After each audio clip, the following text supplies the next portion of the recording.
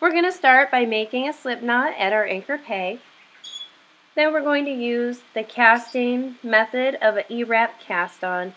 So we'll want to make little E's on each peg all the way around the loom.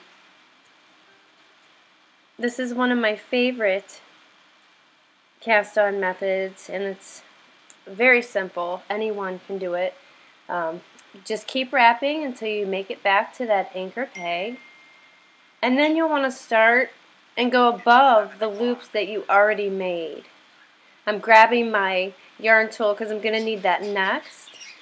So we're going to wrap above the other loop as such. So there's going to be 2 loops on our loom. And again, you're just going to continue wrapping all the way around until you make it back to the anchor peg.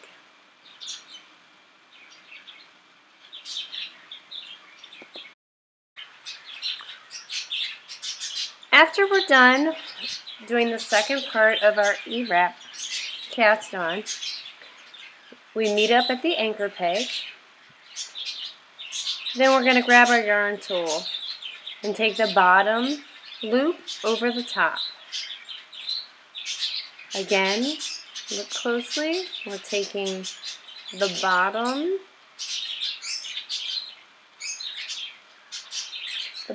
loop over the top.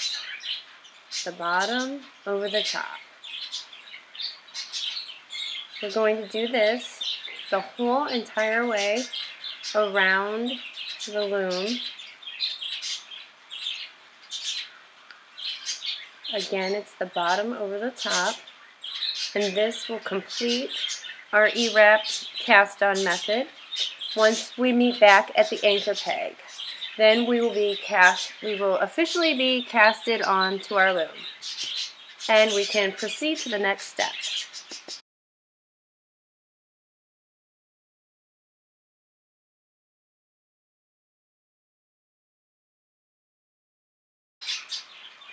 The next part we're going to work on is the cuff of the mitten. So we'll be making 6 rows of knit 1, purl 1. Right now I'm doing a purl. It's called a purl stitch. And this is a flat knit, where I'm just laying it over the top of the peg and taking the bottom over the top. This is the purl stitch, where I'm putting the working yarn below the loop. Sometimes it can be a little tricky, depending on how tight it is. And I take the loop through off the peg and reattach it. So again, this is the flat knit, and this is the purl. And I'm taking the working yarn up through, taking it off the peg, and reattaching the loop and pulling it snug, but not too snug. Again, this is our flat knit stitch.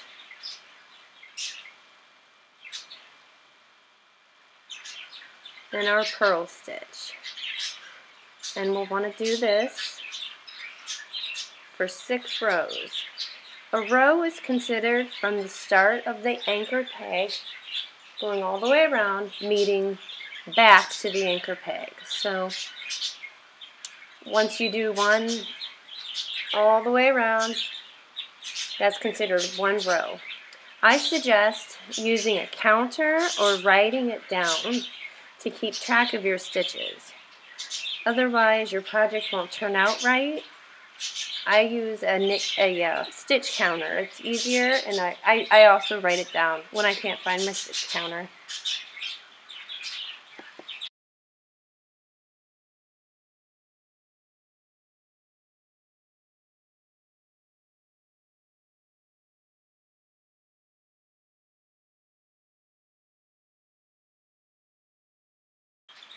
Again, we're going to continue doing the knit 1, purl 1 for 6 rows. So again, 6 rows of knit 1, purl 1. And we are creating the cuff by doing this, the cuff of the mitten.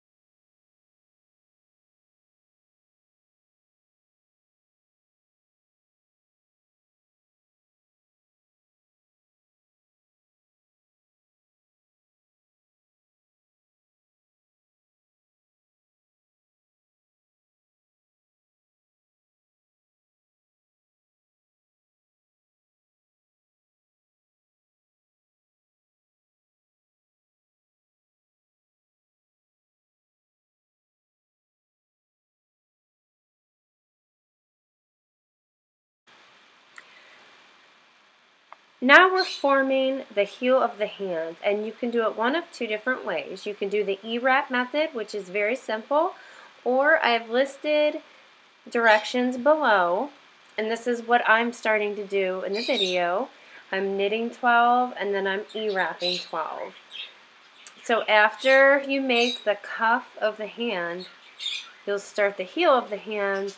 So you can follow my directions below, or you can continue doing the E-wrap method until you get to the thumb in this video. If you have any questions, feel free to leave me a comment below and I would love to help you.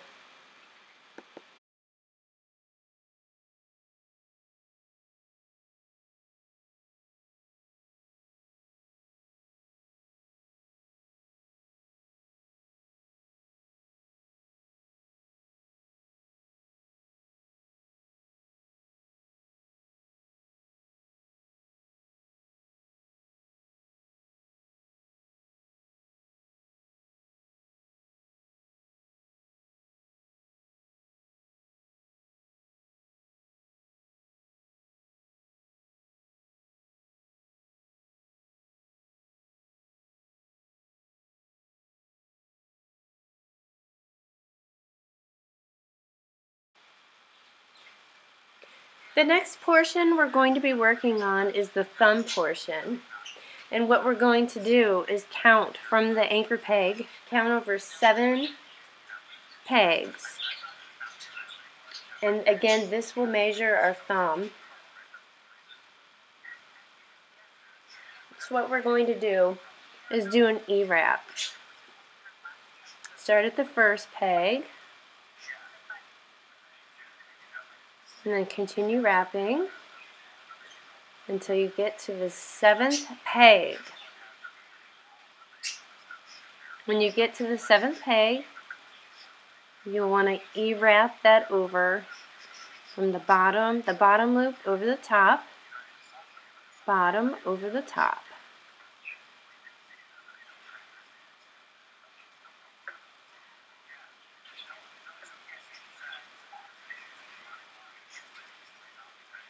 Once you're done with that, go ahead and push the yarn down, and we're going to wrap the other way.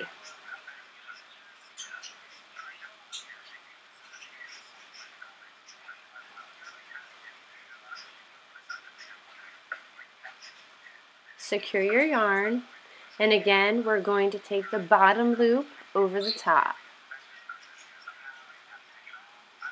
Bottom over the top.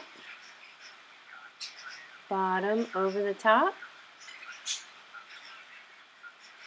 And this is going to slowly form our thumb.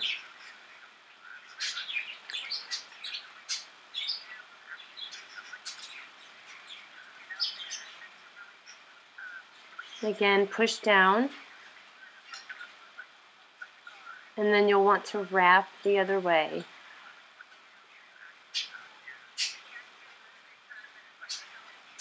This took me about 15 rounds, or I'm sorry, 15 rows for the thumb. Going up and doing the E-wrap, it took me about 15 rows, and you'll see it once you continue you see the thumb forming with the yarn. So just continue doing that until you get the size of thumb that you want.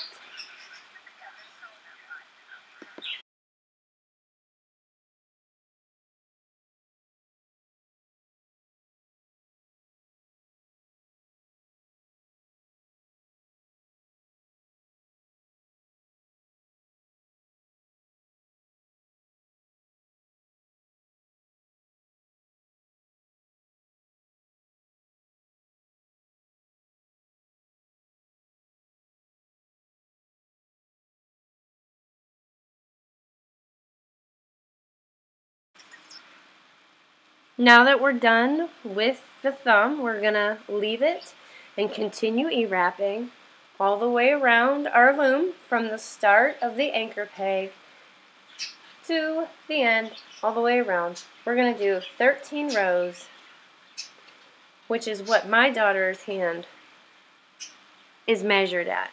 From the wrist to the tip of her fingers, it was approximately 6.5 inches. Depending on who you're making this for, you may need to go bigger. If you're doing this for an adult, you're going to need to go bigger. Just a little bit. Just like I said, depending on how big the person's hand is that you're making the mittens for, you can adjust it to size. So continue E-wrapping and knitting over for 13 rows.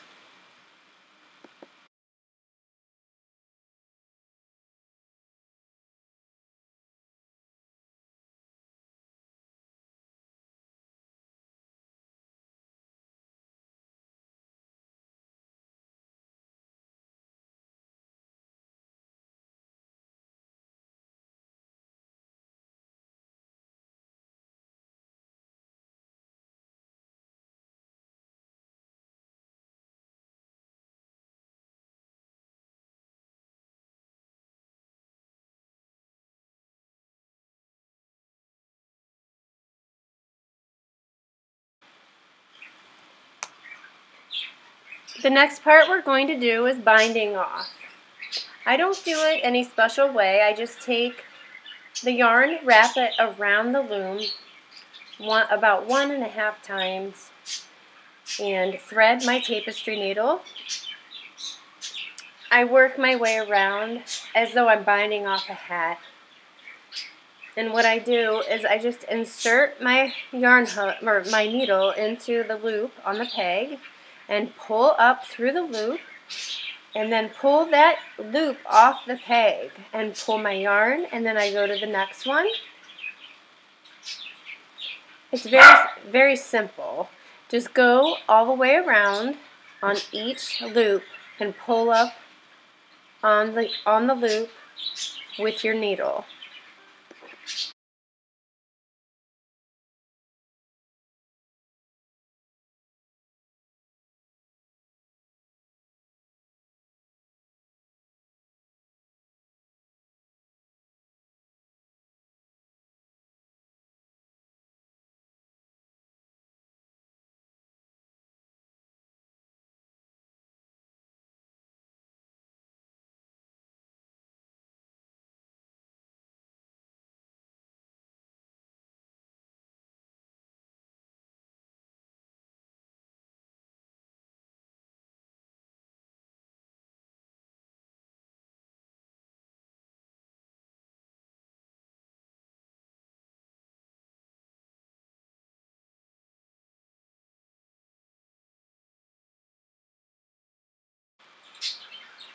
I've now pulled my mitten off my loom, and I binded it off, and now I'm going to sew up the hole where the hand is to close that hole up. And I just work my needle and my thread in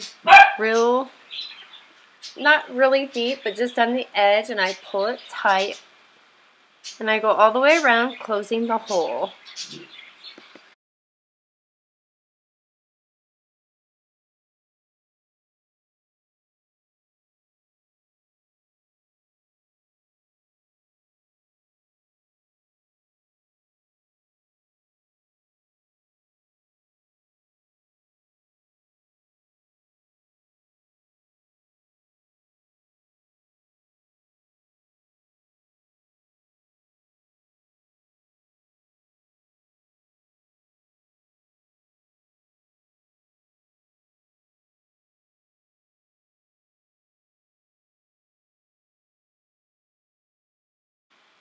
Now I'm going to take my tapestry needle and sew up the sides of the thumb, and I'm just going to do the best that I can, starting with the bottom stitch and slipping it through the end stitches on both sides, and just work my way up. Work all in the same pattern. If you decide to go from left to right or right to left, so it all looks the same, because you don't want it to look different. With this yarn, you really can't tell anyway, because it's so colorful. But just work neatly. Plus, you don't want to stitch and make your thumb smaller, so you want to make sure you do it right here on the outside of the thumb stitches to get it just right. And just continue to do that all the way up so your thumb is sewn up. And this is how our finished product looks. This is our mitten and how it looks from the front to the back.